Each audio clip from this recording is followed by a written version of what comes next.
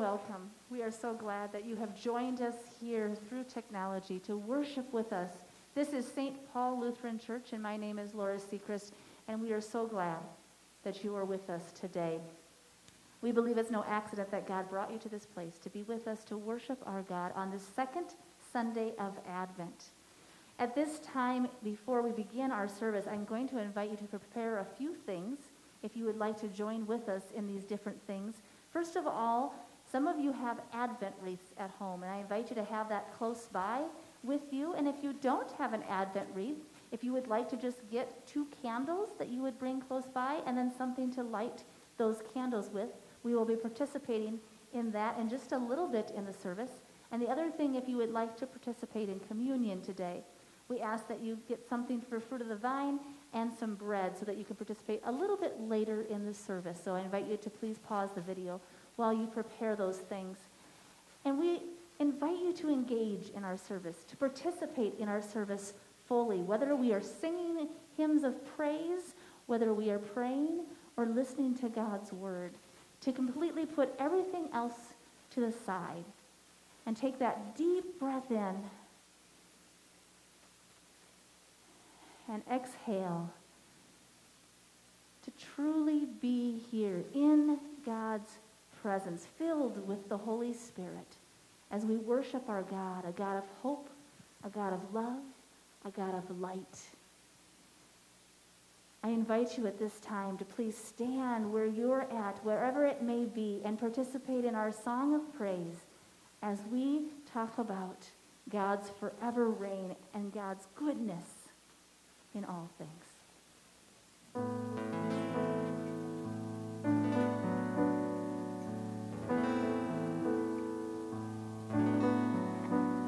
You are good when there's nothing good in me.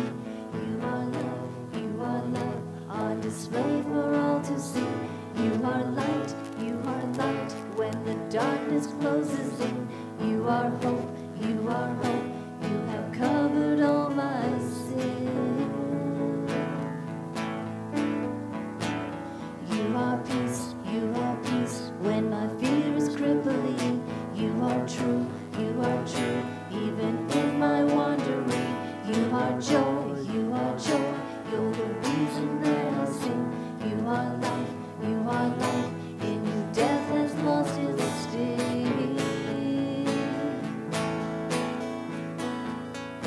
Oh, I'm running to your arms, the riches of your love will always be enough. Nothing compares to your embrace, light of the world forever.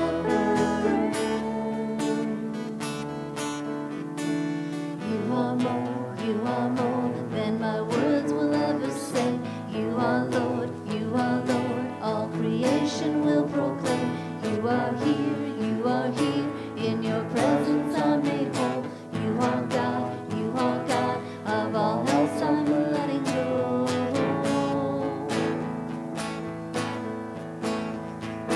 Oh, I'm running to your arms, the riches of your love will always be enough.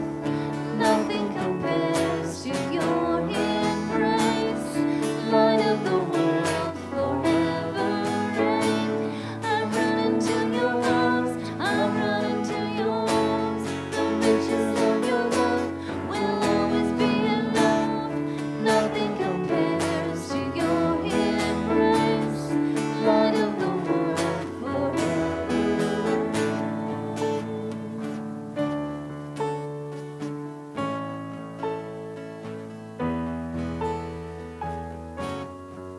Let our hearts sing the name above all names. His name is Jesus. My heart will sing no other name. Jesus, Jesus. My heart will sing no other name. Jesus, Jesus. My heart will sing no other name. Jesus, Jesus. My heart will sing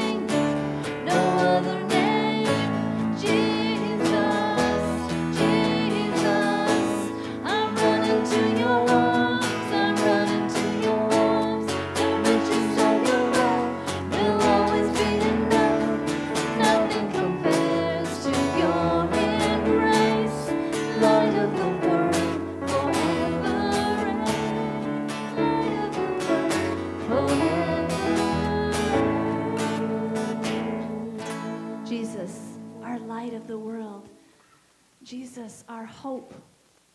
Jesus loves pure light. And as we observe Advent this year, I invite you again to fully engage in what Advent is all about.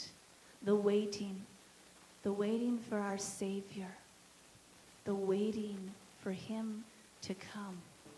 And as we light our candles today, we sing our song as we wait.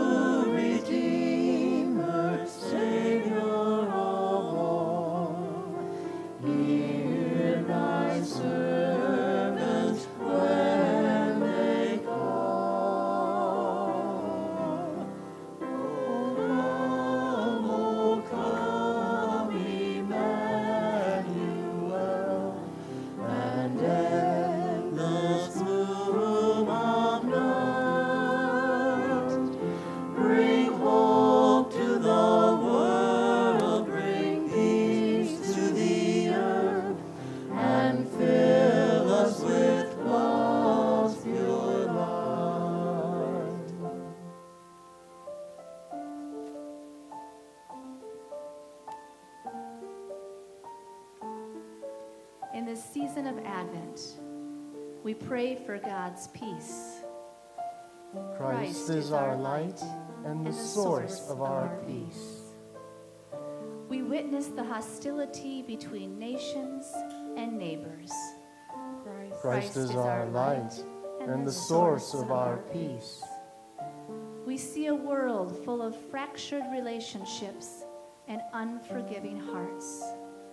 Christ is our light and the source of our peace. We seek relief from our own inner turmoil and restlessness. Christ is our light and the source of our peace. Today we light 2 candles. As Skylar lights them for us, we recognize the candle of hope and the candle of peace. This second candle reminds us that Christ came into our world to restore peace, and that only through trusting God's word and his promises can we find our own inner peace. We remember that Christ is the Prince of Peace, who taught us that throughout simple acts of love and forgiveness, peace is spread in the world. Amen.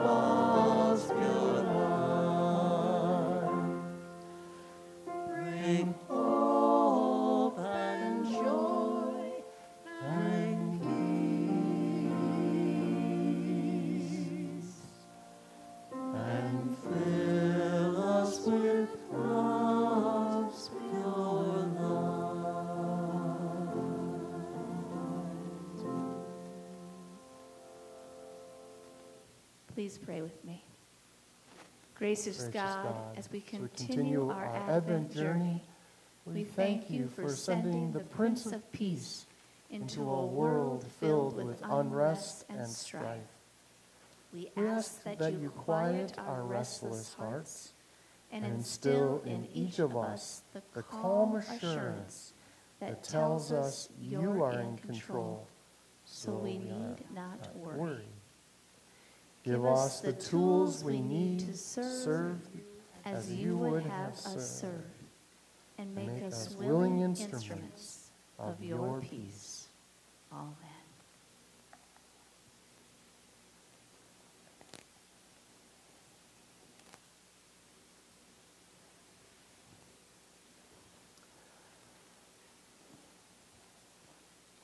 Good evening. I'm Pastor Rodney.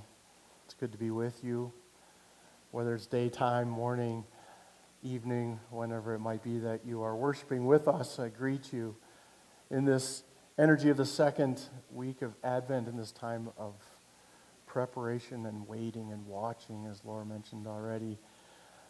The life here at St. Paul is a little bit less active, less hectic than typically this time of year. And we acknowledge that, but we also want to remind you that there are opportunities for you to still participate in the giving tree here at St. Paul and to support some of our local outreach organizations, HACAP and Ally, and some of the families in the area that are in need. Contact the office if you have any questions about that, or check the Pulse or our website if you would like to participate in supporting our outreach during this Christmas season. Aside from that, we just invite you to continue to join us during the weekdays at noon. There's opportunity for 10 minutes of midday prayer. There are prayer rituals that went into the homes along with Advent wreaths, and those are available in the Pulse, and we invite you to pray in your homes. Gather your family regularly around the table. Be intentional about remembering that God is with you during this time of waiting and watching. We also encourage you to continue to support the mission and the ministry of St. Paul through your offerings, your treasures, returning some of the abundance that God has placed into your lives to us, that we might share it out into the community. God blesses our efforts, and God blesses you when you respond in worship by sharing back some of what God has placed in your life. And so let us with gratitude pray together for the offerings that we have received. God of goodness and growth, all creation is yours. Your faithfulness is everlasting. Receive our offerings and bless them for the health of this community. We pray through Jesus Christ, our word and our strength. Amen. And so let us prepare to hear the word of God proclaimed.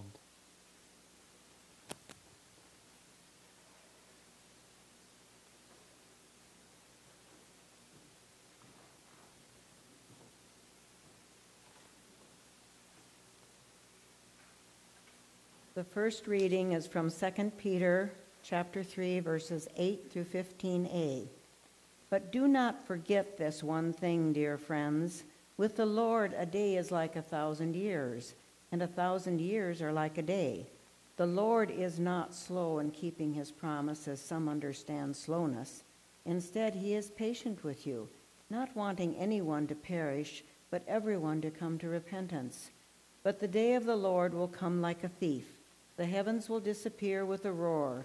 The elements will be destroyed by fire, and the earth and everything done in it will be laid bare. Since everything will be destroyed in this way, what kind of people ought you to be? You ought to live holy and godly lives as you look forward to the day of God and speed its coming. That day will bring about the destruction of the heavens by fire, and the elements will melt in the heat. But in keeping with his promise, we are looking forward to a new heaven and a new earth, where righteousness dwells. So then, dear friends, since you are looking forward to this, make every effort to be found spotless, blameless, and at peace with him. Bear in mind that our Lord's patience means salvation, just as our dear brother Paul also wrote you with the wisdom that God gave him.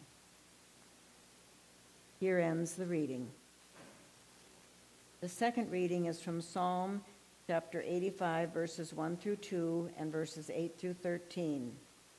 You, Lord, showed favor to your land. You restored the fortunes of Jacob. You forgave the iniquity of your people and covered all their sins. I will listen to what God the Lord says. He promises peace to his people, his faithful servants, but let them not turn to folly. Surely his salvation is near those who fear him, that his glory may dwell in our land. Love and faithfulness meet together. Righteousness and peace kiss each other. Faithfulness springs forth from the earth, and righteousness looks down from heaven. The Lord will indeed give what is good, and our land will yield its harvest. Righteousness goes before him and prepares the way for his steps.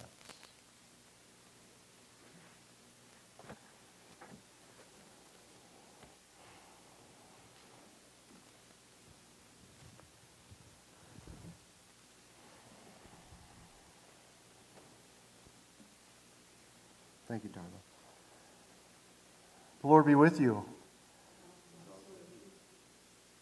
A reading from the Holy Gospel according to St. Mark, the 1st chapter.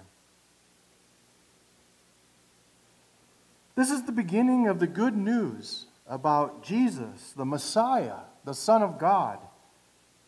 As it is written in Isaiah the prophet, I will send my messenger ahead of you, who will prepare your way.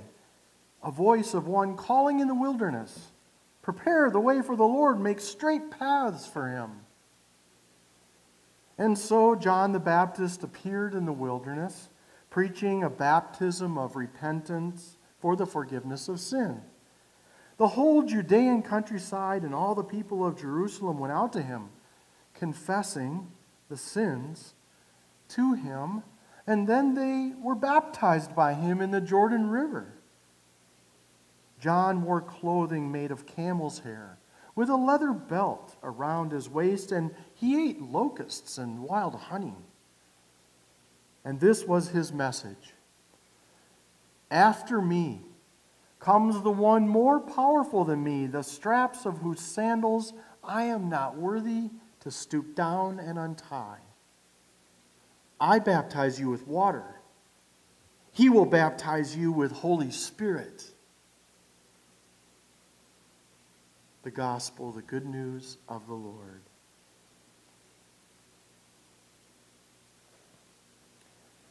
So greetings in the name of the one whom we await, Jesus Christ our Lord. This season of Advent is what we call New Year here in the Christian church, and we enter now into a new gospel story, this gospel that comes to us from St. Mark. And Mark, we believe, was a companion of Paul and perhaps Silvanus. And he spent time with Paul and Peter and was with them even in Rome, we believe, where he wrote his gospel, this good news. Because why? Mark wanted to record something significant in a time when it was called for. See, if you remember back in the 60s in Rome, it became very difficult to be a Christian. There was persecution. There were people being taken to the Colosseum. Paul and Peter were killed. And there was fear that the stories, that the witnesses to Jesus the Christ would fade away. And Mark wrote down his recollection of the stories about Jesus the Christ. And in fact, he tells us right from the very beginning that we heard tonight, what's this gospel about? It's about Jesus the Christ, the Messiah, the one who came to fulfill the prophecies. And so Mark's gospel really does a couple of things for us. He explores through the 16 chapters the mystery of who Jesus the Christ is, and the mystery of this reign of God that Jesus is going to proclaim and live and model and initiate and reveal. Mystery. Mystery. That seems to be what Mark's gospel revolves around. But it's not mystery to keep us in the dark. It's mystery to keep us curious. To keep asking, what more can I know about this Jesus, the anointed one of God, the revealing human, fully like us, the one who would tell us about what it looks like and what it means to live in this kingdom that God desired to establish here on earth more fully. So, I was sitting with Mark's gospel, and I found myself thinking about the last couple of months, my experience here as an American citizen. This election cycle that we've just come out of, that we just left behind. And there was clearly a vying for power in the way people talked, in the money that was spent, in what was said, what was promised. A vying for power. And we as citizens are expected to trust the candidates. We're expected to trust the process. We're expected to look to those leaders as people who will help to provide for us prosperity, protection, and peace. That's the dynamic that we found ourselves wrapped up in. And what was that experience like for us? I know you've talked about it a lot. You've probably shared with people how you were feeling as it went on. But what I found myself wondering was, is this a little bit of what Mark's community was experiencing in this first century of Rome? Where they were expected to worship the Caesar, the king of Rome. They were expected to be good citizens in the empire, to pay their taxes, to support the leaders. And then to be a Christian, a Jewish Christian on top of it for many of them, and to say, I do not worship the king as the ultimate power. I don't worship the source of power in the king. I don't genuflect to the Caesar's statue. I don't pay my taxes the way others do because I don't support the oppression and the violence and the separation of the rich and the poor, the haves and the have-nots. And they found themselves at odds with the leadership and with the culture. And they were persecuted for it. To become Christian in Mark or Peter's community was dangerous. It could cost you everything. It could cost you your life.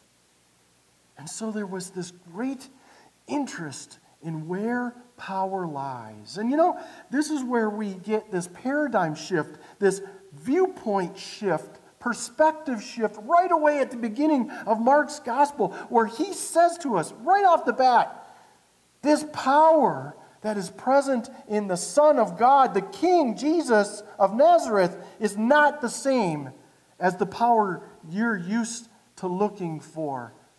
I know you're used to crying out to the king and to the leaders and to their armies and their servants and their cabinet for protection and for safety.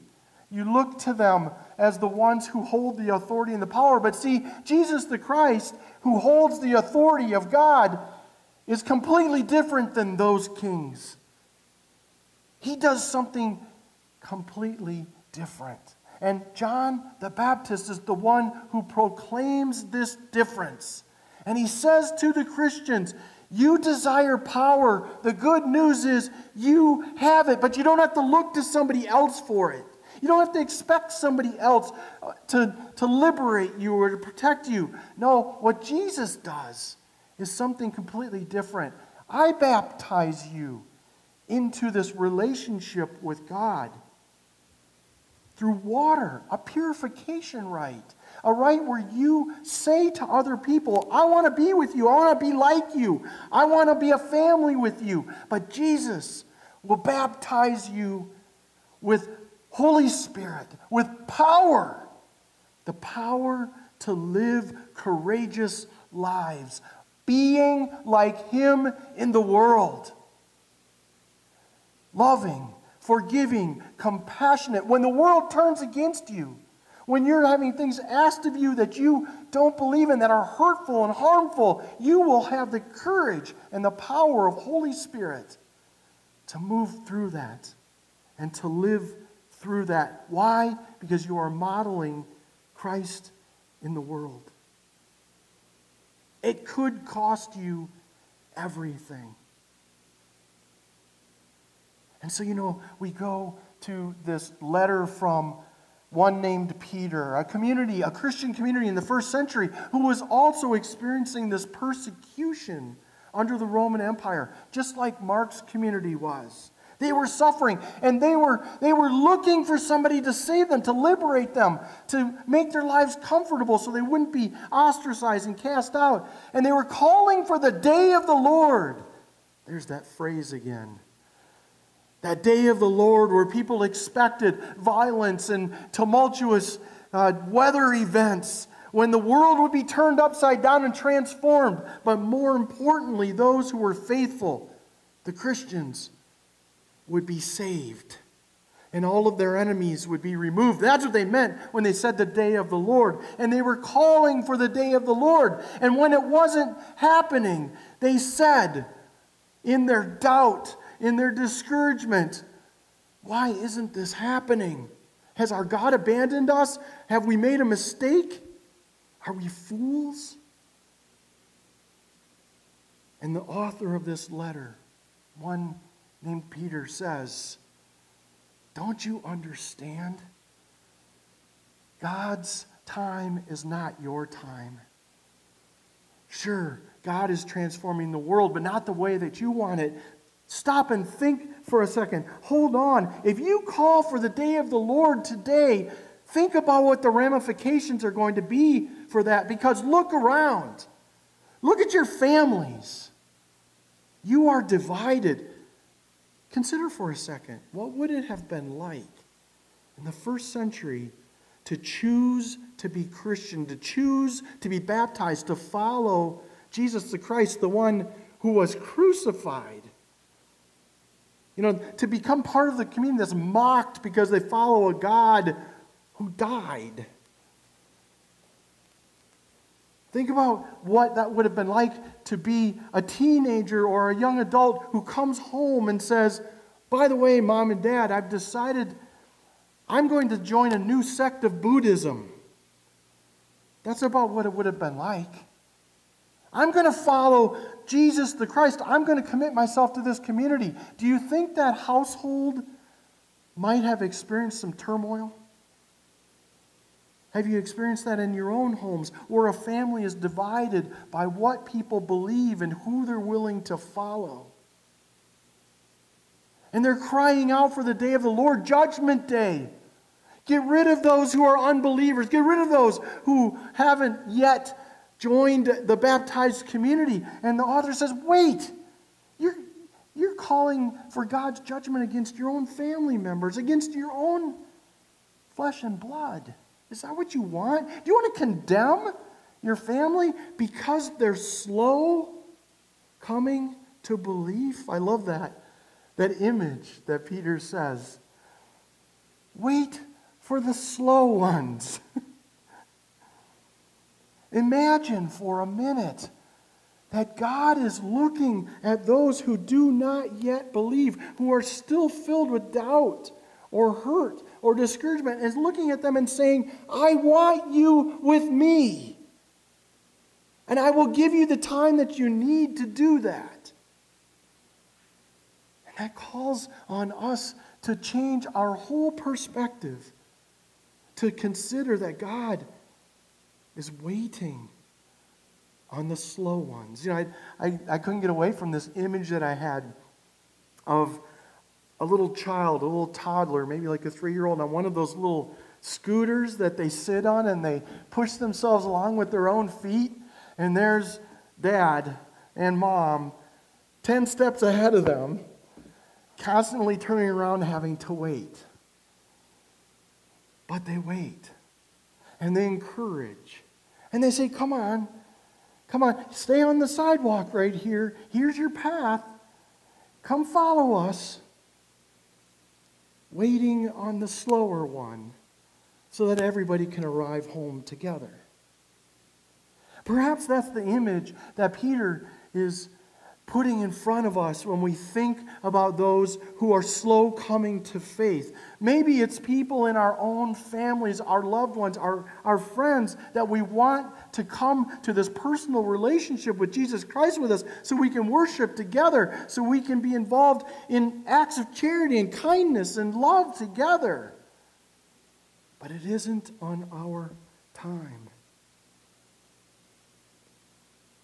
I keep getting taken back to our homes, especially those homes where that might be the situation, where there is that teenager or young adult or middle schooler who's rebellious right now, and all we want to do is say, God, take care of this. Get him out of my home.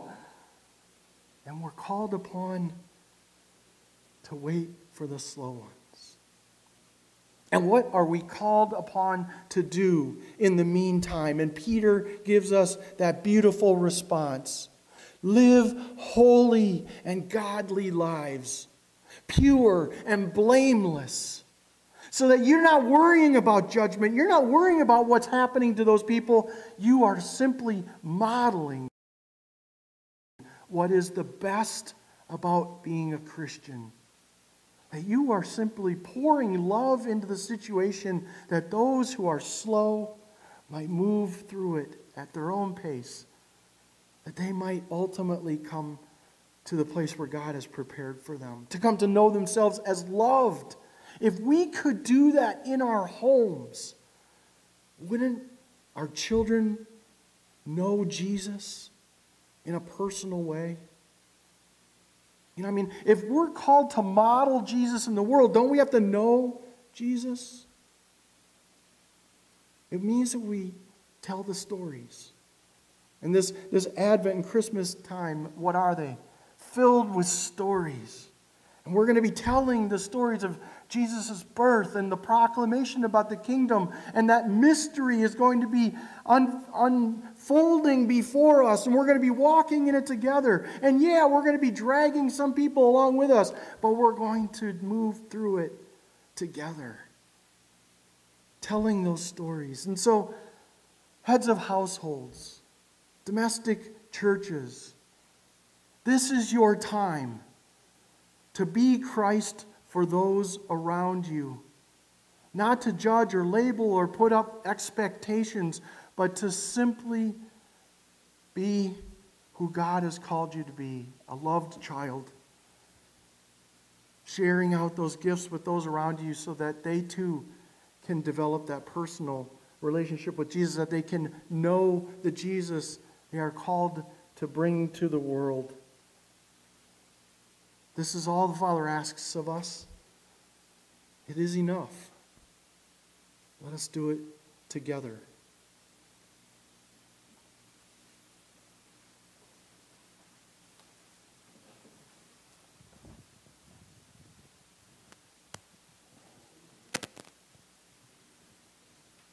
I invite you to stand where you are at as we continue worshiping God with our song, While We Are Waiting. Come.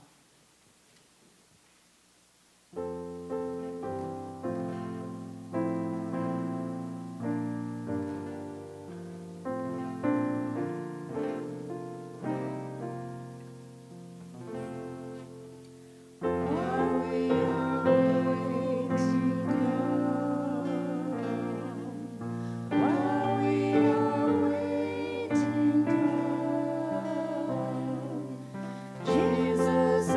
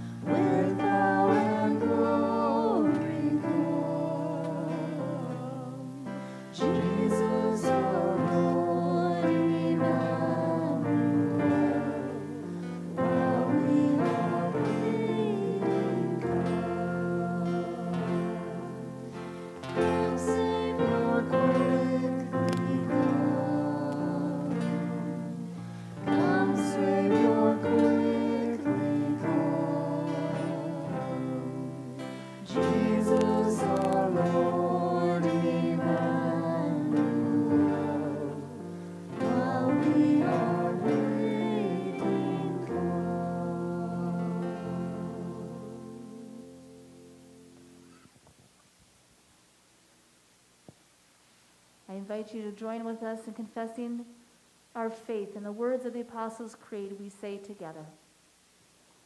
I believe in God, the Father Almighty, creator of heaven and earth. I believe in Jesus Christ, his only Son, our Lord. He was conceived by the power of the Holy Spirit and born of the Virgin Mary. He suffered under Pontius Pilate, was crucified, died, and was buried. He descended into hell. On the third day he rose again. He ascended into heaven and is seated at the right hand of the Father. He will come again to judge the living and the dead. I believe in the Holy Spirit, the Holy Catholic Church, the communion of saints, the forgiveness of sins, the resurrection of the body, and life everlasting. Amen. God of power and might, comfort your people and come quickly to this weary world. We ask you to hear our prayers for everyone in need as we pause to call to mind and heart those people and situations in our lives that we would like to join to the prayers of the church at this time.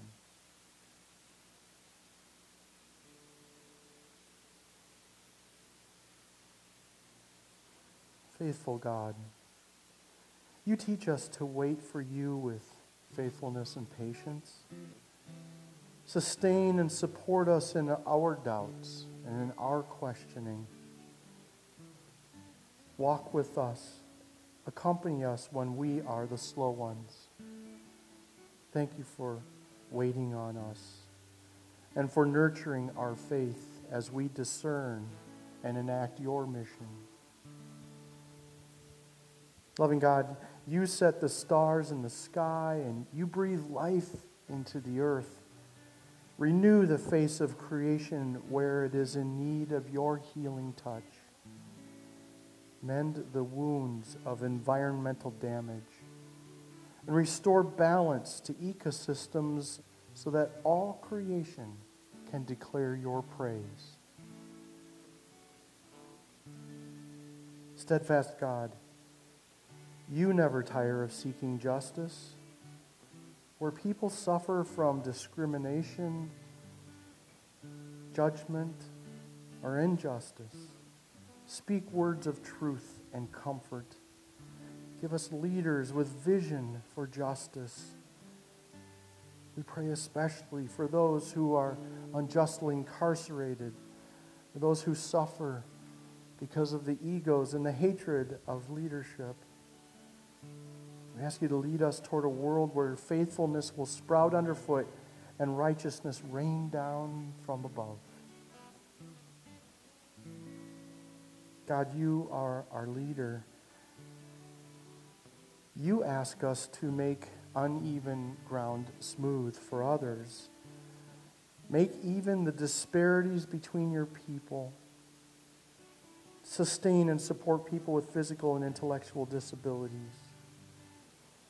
Accompany disability advocates who work for a world accessible to all. Teach us to celebrate the great diversity in our midst.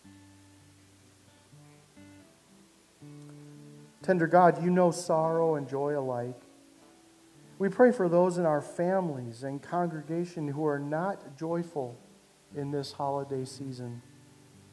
We pray for families who might be fractured, especially because of ideologies or beliefs. Comfort those who grieve. Be a companion to all who are lonely. Tend those who are sick or struggling with depression. We lift up to you Donna Custis. Continue to pray for Lynn Rickles and Steph Hart. Gather all people into your healing embrace, especially the family members of Darlene Moncrief, who continue to grieve her death. Be with all who are struggling with COVID and the effects of COVID. We give you thanks for the saints who have prepared your way in the wilderness and taught us to continue their faithful work. Make their generous lives an example for all people loving God. draw near to us and receive our prayers for the sake of your Son, Jesus Christ our Lord. Amen. My friends, the peace of the Lord be with you always. Thank you very much. Take a moment to share a gesture of peace with those around you.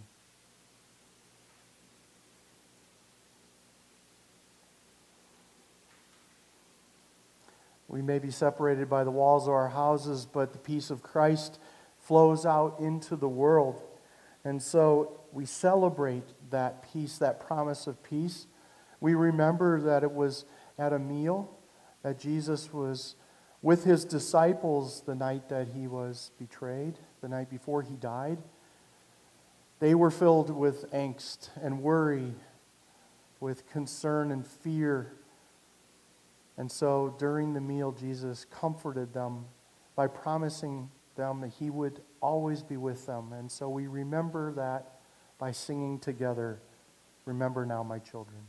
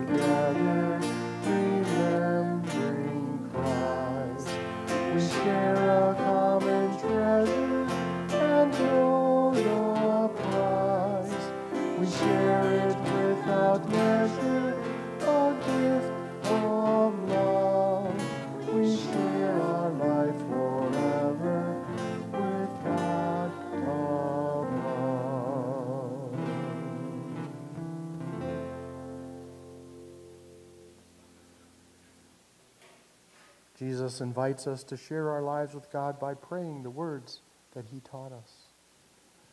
Our Father, who art in heaven, hallowed be thy name. Thy kingdom come. Thy will be done on earth as it is in heaven.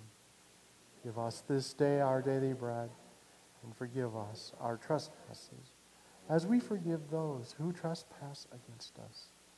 Lead us not into temptation, but deliver us from evil. For thine is the kingdom, the power, and the glory, forever and ever. Amen.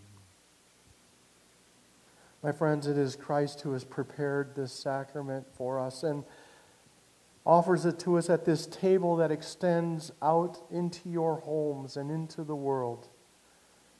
Know the presence and the love of our God by enjoying the sacrament, this gift of bread and wine that has now become for us the real presence of Christ, body and blood. Eat and drink now.